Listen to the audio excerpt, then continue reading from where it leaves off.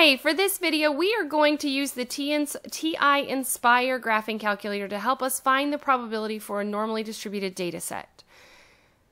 For the situation that we have is we have a monthly utility bills in a certain city are normally distributed with a mean of $110 and a standard deviation of $13. We are going to find the probability that a randomly selected utility bill in this city is A, less than $85, B, between $90 and $120, and C, more than $130. So with this, the two parameters of interest that you must always have in order to use a normal distribution are you have to know the mean of the population and the standard deviation. So those are the first two things that we would want to identify in the problem. So for this particular problem, it follows a normal model with a mean of 110 and a standard deviation of 13. So now what we're going to do is we are going to find our probabilities. So the first probability that we are going to look for is we are going to look for the probability that when we randomly select a utility bill, that specific utility bill will be less than $85. Okay.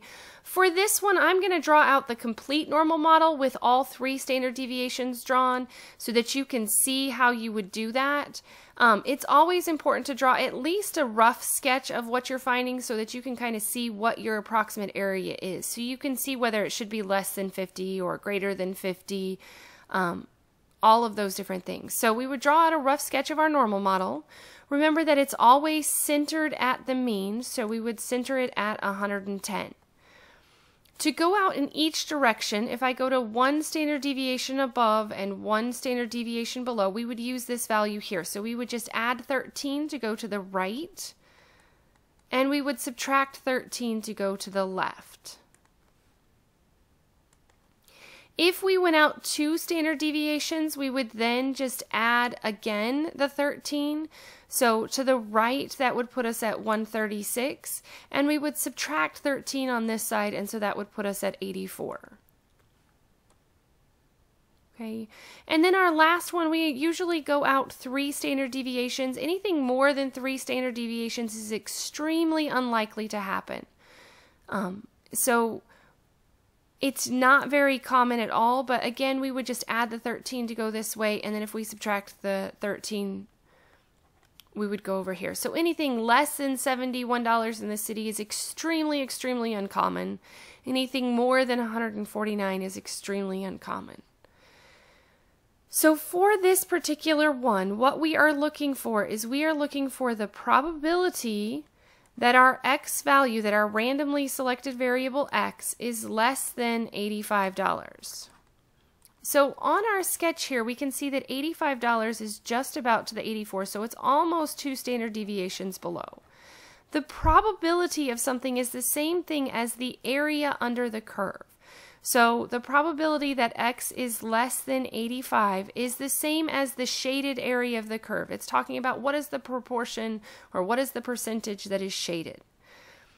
So for this, if you are using table values, which I have another video for, or will have another video for, that tells you how to convert it to a z-score and use the table. But for this one, what I'm going to do is I'm going to use the TI-Nspire, which is programmed with the normal cumulative distribution function. So we would start with what I'm going to do is you can start a new document, and I'm going to add a calculator.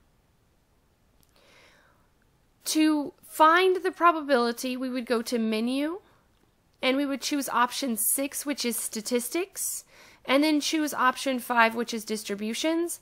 And because the normal distribution is the most common distribution that is used, since it's the most common distribution that is used, it's the very top two values. The first one is normal PDF, which stands for a probability distribution function. It's talking about one specific value. So if it's at exactly 85, that's when you would use that. Most of the time with normal distributions, we are looking for the cumulative distribution. So we are looking for the entire area up until a specific point. So in this case, we are looking for number 2. We are looking for all values that get really close to 85. When you open this screen, the lower bound is always defaulted to -9E99. That means that it's -9 with 99 zeros behind it. So it's pretty close to negative infinity. It's so far out there that it's very, very unlikely to reach this. Our upper bound would be our value that we're looking for. Since we're looking for less than 85, we would use 85. And then it asks for the mean. In this case, because our mean is 110, the calculator defaults to the standard normal distribution, which is the z-score. So it uses a 0 and 1 as the defaults, but we are going to change it to the values that we are using for our parameters for this model. So I changed the sigma, or the standard deviation, to 13, and then we hit enter, and it tells us that the area for this is approximately 0.0273, or 0.02723. Sorry about that. It's very hard to see. We would then want to make sure, at least for one of them, I'm going to put it in a sentence form so that we know how to relate the information to something else. So we could say that there is a 2.7% probability of randomly selecting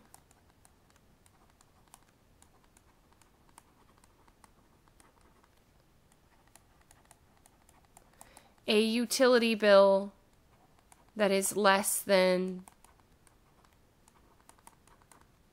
$85.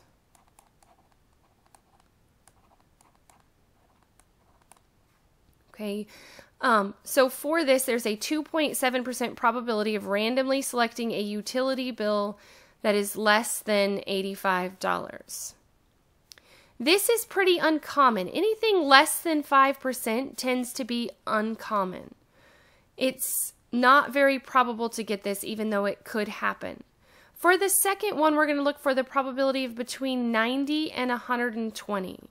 So like I said, on this one, I'm just going to do a rough sketch. So for this one, we're finding the values between 90 and 120. So if we draw out a rough sketch of our model, it's still centered at the 110. Okay, and we can see from above that the 90 is between the 84 and the 97, so it's a little more than one standard deviation. So we would go down to 90 is down here, and 120 would be almost one standard deviation above. So we're looking for this area in between these two values, and we can see that this is a pretty large area. Okay, so it's something that's probably going to be more than 50%, because remember, from 1 to 1 is 68%, so it's going to be somewhere in that ballpark, but we will use our calculator to find the approximate distribution. So for this, the notation that we would use is we would say that x, the probability that x is greater than 90 but less than 120.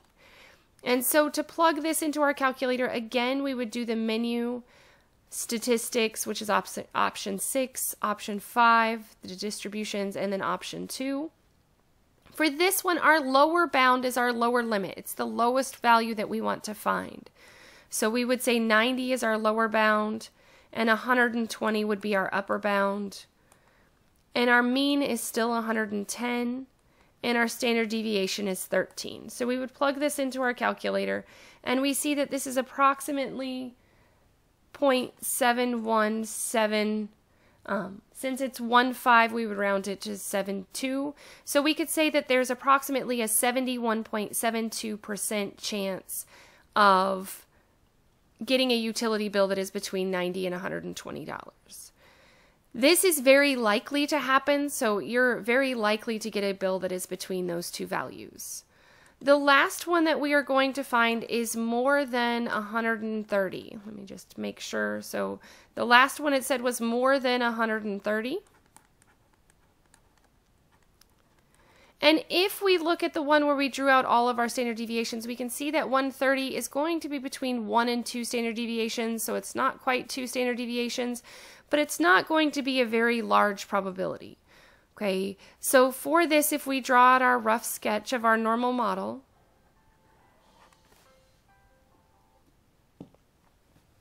okay, we would have it centered at 110, and we would put the 130 over here. It's not quite 2 standard deviations, but we can see that it's not very much area. So we're looking for the probability that x is greater than 130. So more than means greater than 130. So to plug this into our calculator, what we would do is this time our lower bound is going to be the 130. So we would go to the menu, the statistics, the distributions, option 2. 130 is going to be our lower bound. And for this one, we don't have an upper bound, so what I'm going to do is 1E99. This EE right here puts the E in the calculator for scientific notation. So that's saying 1 with 99 zeros behind it. Our mean is still 110. Our standard deviation is 13. And we can see that this is approximately 0.06197. So if we rounded to 4 places, it would round up to 0.0620. So we can see that there's approximately a 6% chance of randomly selecting a bill that is more than $130. I will have other videos that do show you how to calculate the z-score first and then find the probability using a table. So this is specifically using the TI-Nspire. Your graphing calculator, what it does is it automatically converts these to z-scores and then it finds the area for you. As always, thanks for watching.